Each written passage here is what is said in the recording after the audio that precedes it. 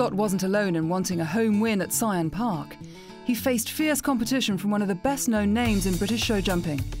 The Whitakers are one of the most successful sporting dynasties, and with 5 of them competing in London, they would take some beating. I started internationally when I was 17, so that's 40-odd years. It must have been about 10 years of my life. I'm 26 now, so 20 years. All my life, really. Obviously born into it. I've been in show jumping probably 50 years. It's unusual that everybody does it, you know, more or less everybody. They've been going to shows since they were born. Biggest problem is finding horses for all this lot. So how is it that so many of them have found their way into show jumping? There's definitely something there, you know, because I've got nephews and cousins and brothers, you know, so there's got to be something in the genes. I was interested.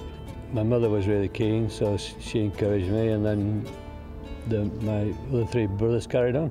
Like John's 5 years older than me, and then Stephen was in the middle.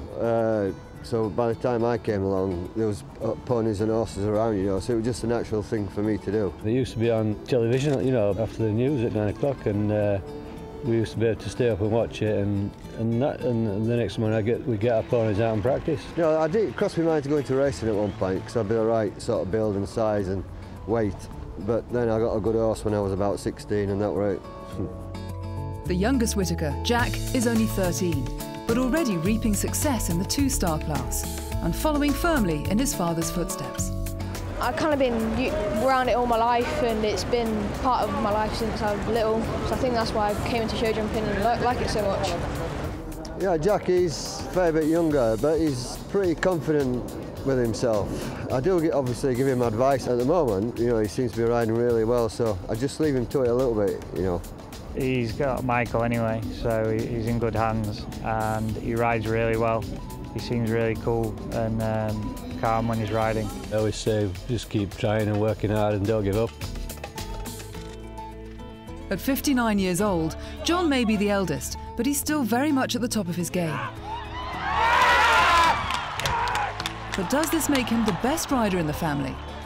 Who's the best? Out of the whole dynasty, the best show jumper, that's a difficult one. I don't know, because the best one might not have had the best chances or the best horse, or... The best one, me.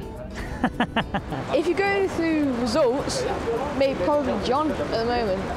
Well, it'd have to be John or Michael. They've won the most, so until one of us wins more than them. My dad and Michael, you know, they're very, very close together. They're both very good. Well, John's won the most, so I suppose he must be the best. I think I've been very lucky, you know, I've found good horses, got a good family. I'm nearly 60 and I jump against 17 and 19-year-olds, you know, and on my day I can beat them. Jumping was what I liked.